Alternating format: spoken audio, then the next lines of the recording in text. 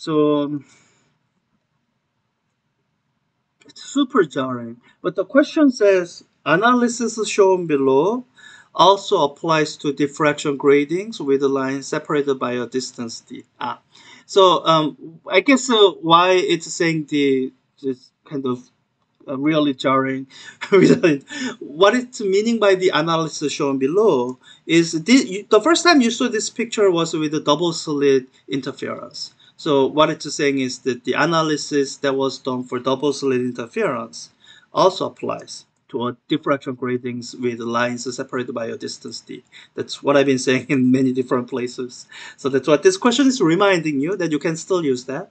What is the distance between fringes produced by a diffraction grating having 109 lines per centimeter for this wavelength light if the screen is this distance away?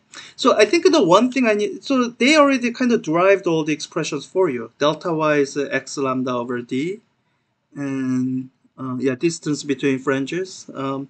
So the only thing that we are missing is really we are not given d directly. Instead, we are given 109 number lines per centimeter. And really what you should know is d is just the reciprocal of that, 1 over 109. So in units of centimeter lines per centimeter. Oh, sorry. The 109 is in units of lines per centimeter. So d will be in units of centimeter. So that's our d, and I can just plug in the rest of the numbers for this formula. So x is the distance, which they've given us as 1.65 meters, times the wavelength 557. Let me just convert everything to meters, basic SI unit, times 10 to the minus 9 meter.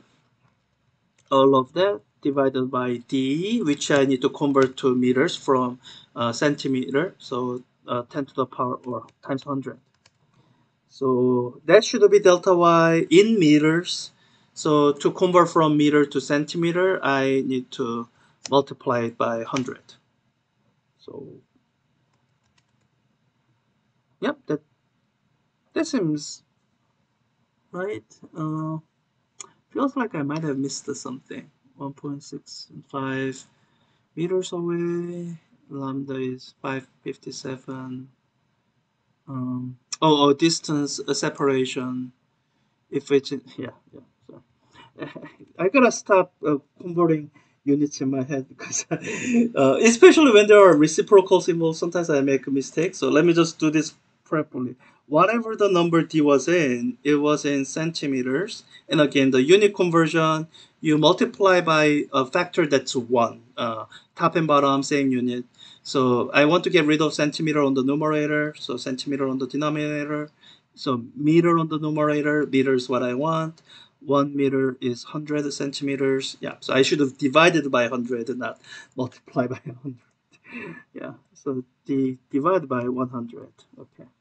And I think I did the second one right. Yeah. 1 centimeter of separation sounds reasonable to me. So it'd be 1 point, if you want 0.002. But this last digit shouldn't be necessary. Most questions have 1% tolerance built in. So if you put in 3 significant figures, it should be good. So yeah, so this is just reminding you that even though diffraction grating is a new device, and if you remember seeing it in lab, it's quite remarkable how much sharper the diffraction or interference orders are. Even though, so with all that newness, as long as you are focusing on the principal maxima, the analysis of that is actually very familiar because you can basically recycle the analysis we did for double slit interference.